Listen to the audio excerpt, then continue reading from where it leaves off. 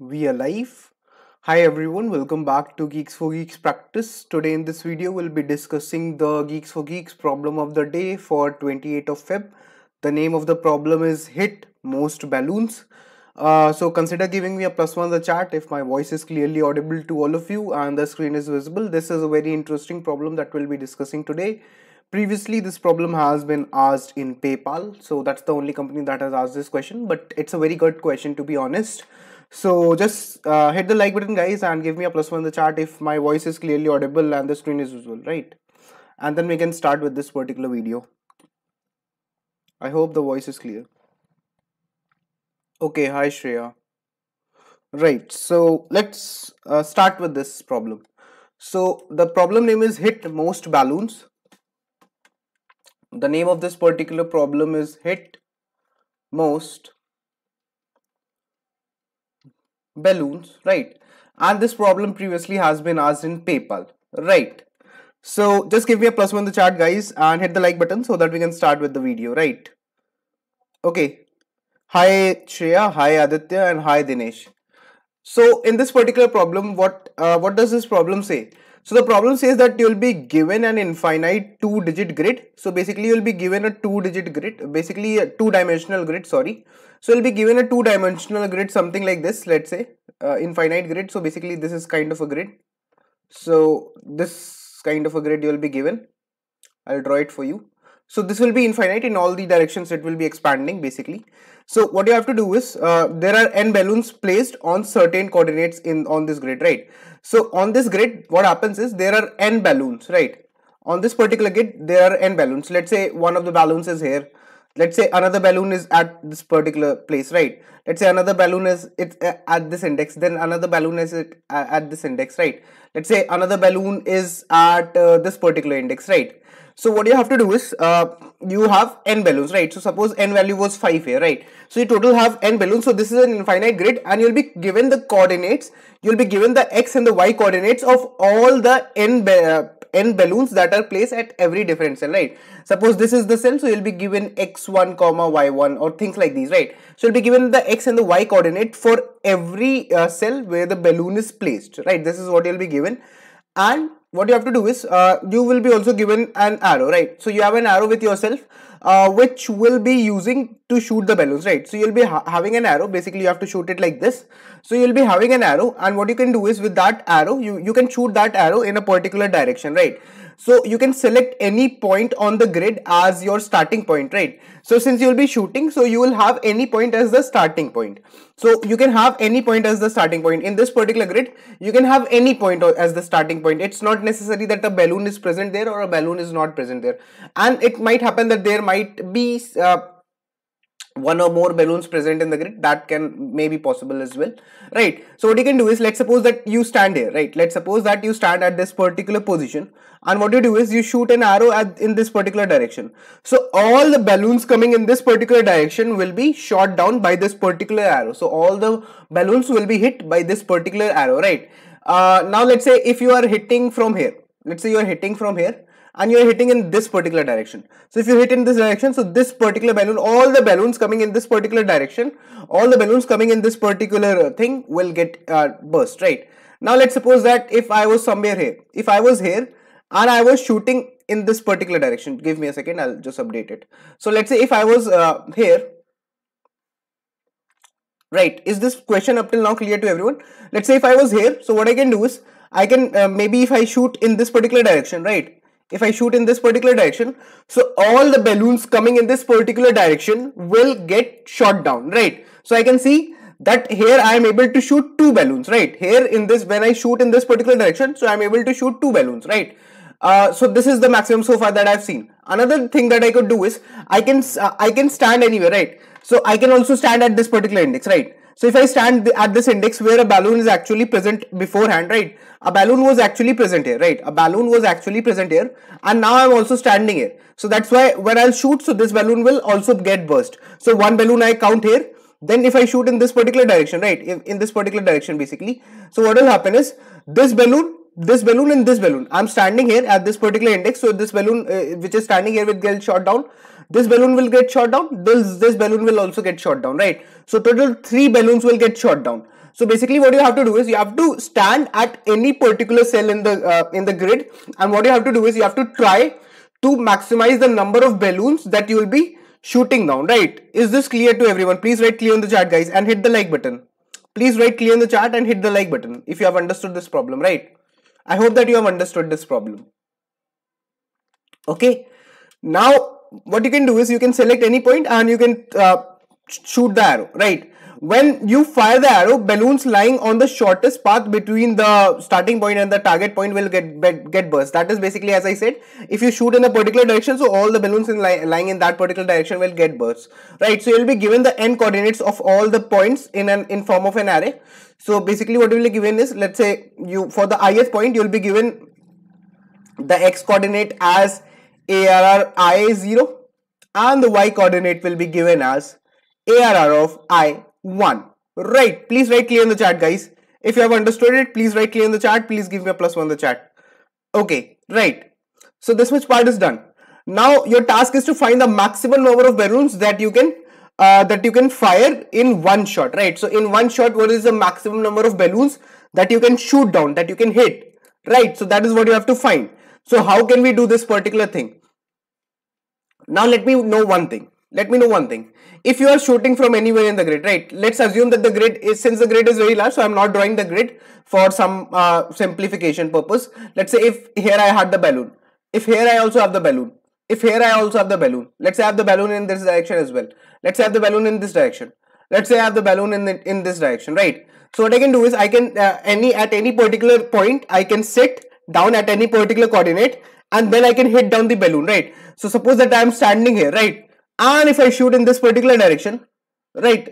So one balloon will be hit. But if I shoot it like this, with this particular slope, so this straight line will hit all the balloons lying in this particular direction, right?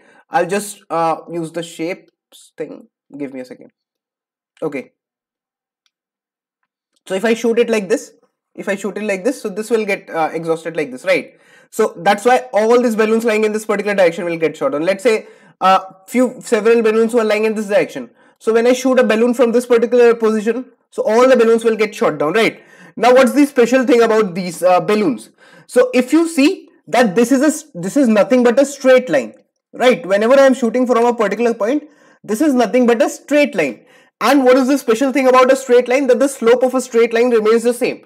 So that means that if this is a point, let's say this is a point x comma y, right? And this is a point p comma q, and this is a point, let's say m comma n, right? And this is a point, let's say a comma b. So can I say that all these points will be having the same slope, that is p minus y upon q minus y. Let's say I talk about the slope if I talk about the slope between pq and xy. So what will be the slope? The slope will be nothing but y minus q upon x minus p, right? This will be the slope. Similarly, if this slope is same, so this slope will be same, right? Can I say that all the balloons lying in the same slope, if they have to be shot down by this particular line, this particular straight line, so that means that they will have the same slope, right? So if I know the slope between the starting point, that is x comma y, and the target point, right, and any other point, so if I shoot it like this, right, so when I'm shooting it, so I can say that for the points that are having the same slopes with the x comma y initial point that I am assuming that okay, this is my starting point, so in that case all the points that are having the same slopes will get hit by this particular arrow, right? That is what will happen. So that is what you have to do in this question. That is what you have to do. Let's say you have several points, right? Let's say you have how many points? You have n points. So definitely you will not shoot from anywhere, right? You will try maybe to shoot from all the n points possible or something like that. So what you can do is, let's say you choose a random point, right? Let's say you choose one of the points and you say that okay, I'll shoot it from here, right? So what you will do is, let's say if there's one point lying like this, so let's say if this point was 1 comma 1, and let's say if there was another point 2 comma 2, and let's say there was another point 3 comma 3, right? What's the slope between 1 comma 1 and 2 comma 2? It is nothing but 2 minus 1 upon 1 minus 1, so that will be 1 upon 1, that is 1. Now what is the slope between 1 comma 1 and 3 comma 3? right? I hope that guys have understood this question, right? Guys, please hit the like button if you have understood it. Now, what's the slope between 1 comma 1 and 3 comma 3? Can I say the slope is nothing but 3 minus 1 upon 3 minus 1? That is y minus y2 minus y1 upon x2 minus x1. I hope that you know that. So that's nothing but 2 by 2. So that will be 1, right? So I can say that if I shoot from this particular point, assume that I'm shooting from this point, right? Suppose this point was somewhere here. Assume I'm shooting from this point. So what will happen? All these points will get shot down, right? Because this is a straight line.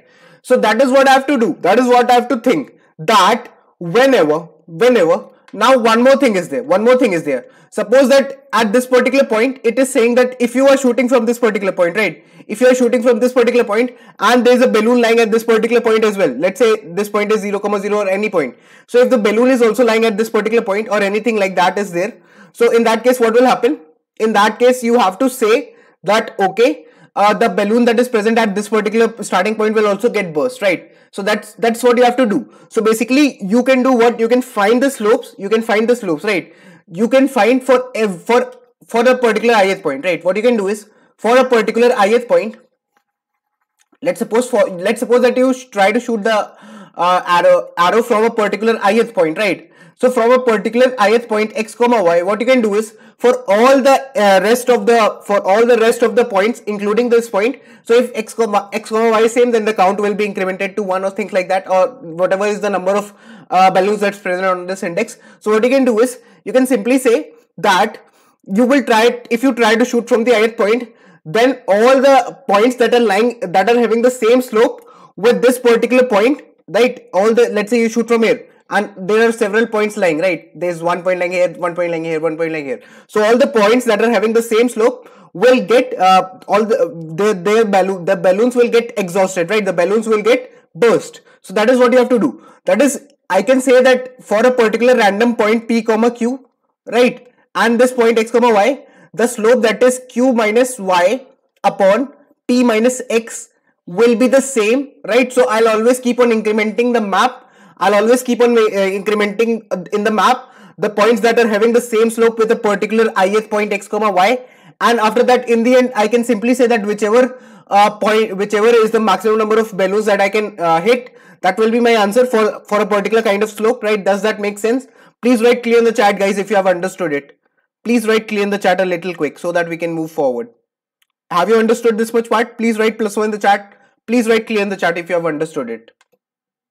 Right. I hope that you guys have understood it. That is, if you choose a particular ith point to shoot from there, and what you do is, you will try to calculate the maximum, right? So how can you do this? You have to use the concept of mapping, because if there are points that are having the same slope, let's say the slope is 2.5, right? And here the slope can be in doubles, right? So that's why you have to do, let's say x minus q and y minus q and x minus p, right? This is the slope. So it can be in double as well. So that's why what you have to do is, you have to declare a map of double comma int, right? And what will this double slope? This double will store the slope, right? And this will store the frequency, the count, the total number of points that are having the same slope, right? Shreya is saying clear. What about others? I hope that others are also clear with this particular point for this question, right? So that is what you have to do in this question. Now, suppose that if you are shooting from this point, right, as it has been mentioned in the question, that suppose that you have the point, you are at the point x comma y, right, and you are shooting from this particular point. Now, if there is a balloon already present at this particular point, then this balloon will also get shot down. So that is what you have to check, that if the point that you are checking, if it is the same as this coordinate, in that case you will do the count plus, right? That's what you will do, and you have to try to maximize the number of balloons that you will be shooting. So that's why what I'm saying is, for a particular ith point, you will try to find in which particular slope you are hitting the maximum, and then you will always keep a track of the maximum for every ith point. That is the maximum that you can hit with a particular slope. So that's how you will do it, right? Please write clear in the chat if this much part is clear to everyone, right? So now I'll write the pseudocode for a little bit of understanding purpose. What I can do is, I can start my I from 0. I will be lesser than n, and I can do a plus I plus plus. Is there a chance of getting negative value in the slope? Yes. There is a chance. There is a chance. That's why I'm using a map. That's why I'm not using an array to store the indexes, because there is definitely a chance that I can get the negative indexes, right? if I shoot from here to here or something like that happens, so in that case I can definitely get a negative slope. That's always possible. That is always possible to get it. I can get the slope as negative or as a double, or you can say decimal value. That's always possible for me, right? So suppose that if this is the point and x is equal to what? Ra of I 0, right? And y is what? Okay, all of you are clear? Please give me a +1 in the chat. I1 is the x coordinate, right? Then what I'll do is I'll iterate through all the points once again. So I'll start a j. For j starts from 0, j is lesser than n, and I'll do a j plus plus, right? So what's the, let's say p, what's the p coordinate? I'll say that okay, the p coordinate is nothing but array of j0, right? And q coordinate is what? Array of j1, right? So that's the x and the y coordinates, basically, right? X axis and the y axis. Then what I'll do is I'll calculate the slope in terms of double, right? So the data type for slope will be double because it can be in decimal as well, right? So what I'll do is I'll do q minus q minus y divided by p minus x, right? So that's how I'll calculate the slope.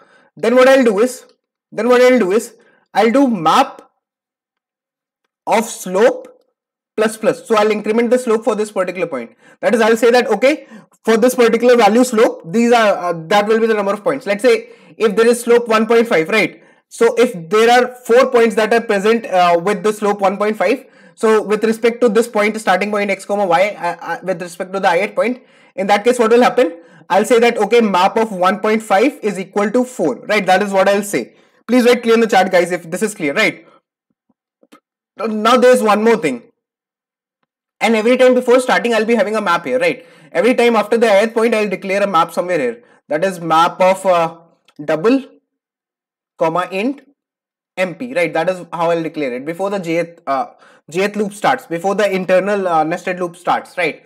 And then what I'll do is, once I'm done with this much part, right? So what I'll do is I also need to check that suppose if the slope is 0, right? So that means that if it can happen that if my count, if my p is equal to x and my q is equal to y, if that is the same point, in that case I'll do a count plus plus, right? So that will indicate that okay, this particular point is present. So that's how I'll do it. Then what I'll do is let's suppose I'm shooting from the ith point, right? So I'll have several slopes. So let's say in my map, after for this particular ith point from which I am shooting, ith cell that I am shooting from, if I have, let's say, the slope, let's say one slope with 1 is having total 3, right? 3 points are there with slope 1, and slope with 2.5 there are total 5 points.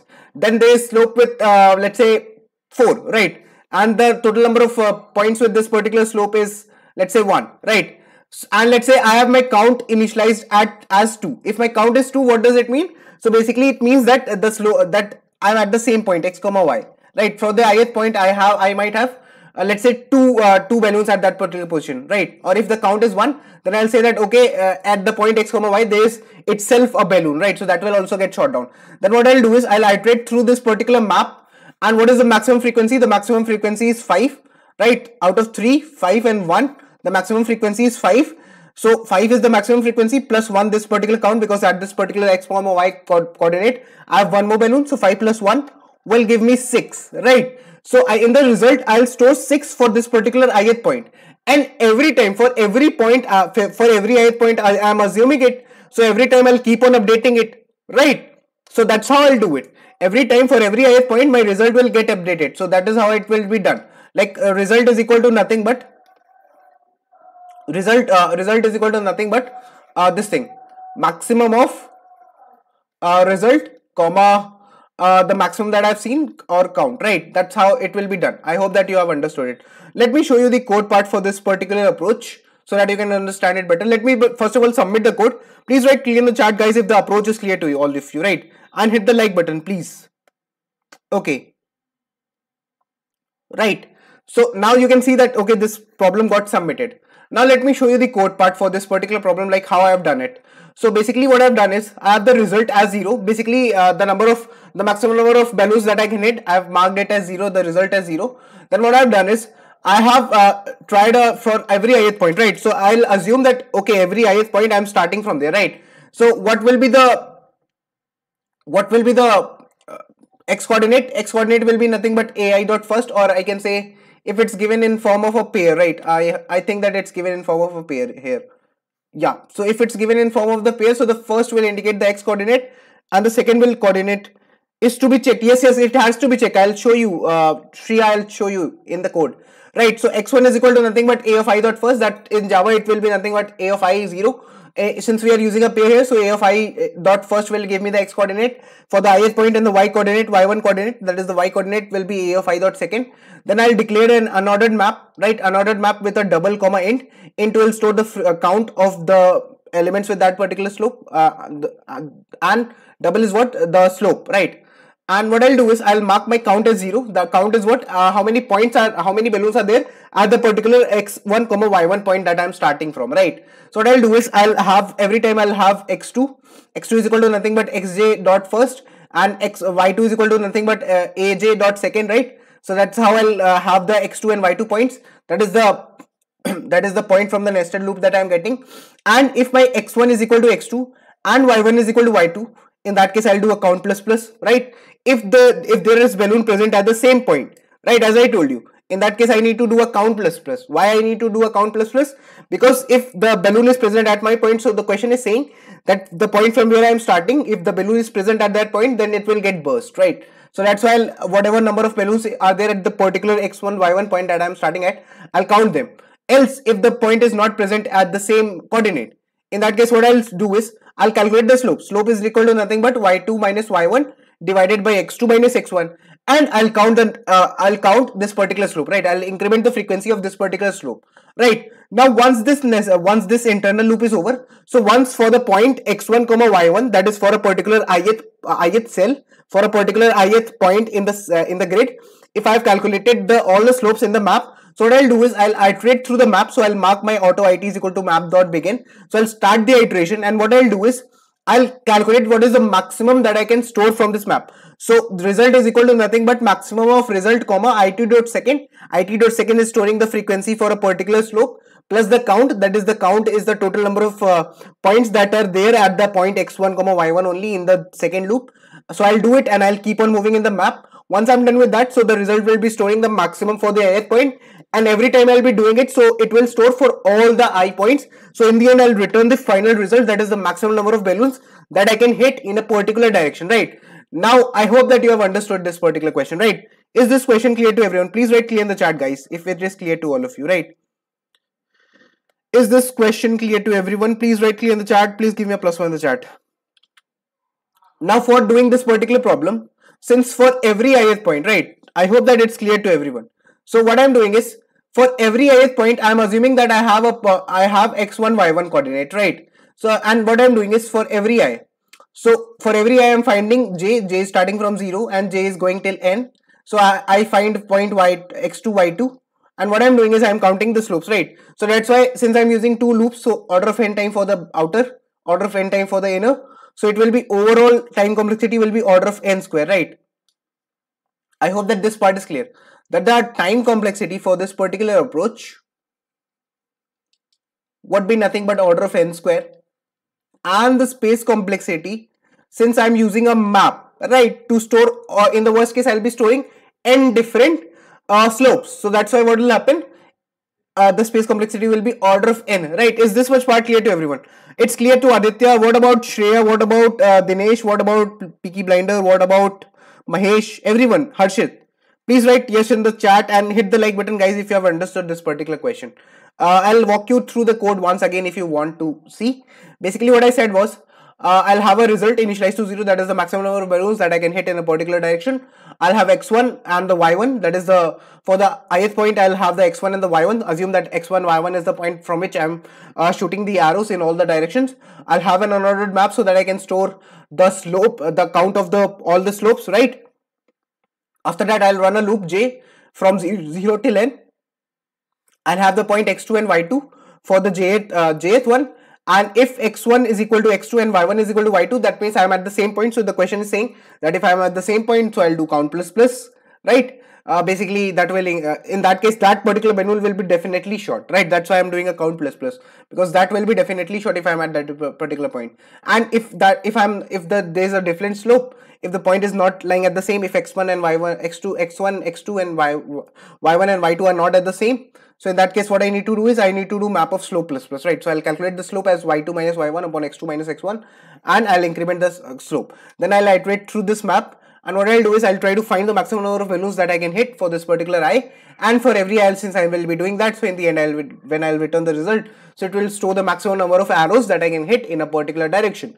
I hope that this particular question is clear to everyone, right? Please write yes in the chat if this question is clear to everybody, right? Okay. So this was the problem. It was asked in PayPal, right? And the today's problem of the day is concatenate two numbers. So you can make sure to solve this particular problem. 8 hours are still left for this particular problem. So try to solve it. And guys, please hit the like button and write clear in the chat so that I know that everything has been understood by all of you. So thanks a lot everyone for watching. This was it for today's problem of the day. I'll see you in the next live. Till then, take care.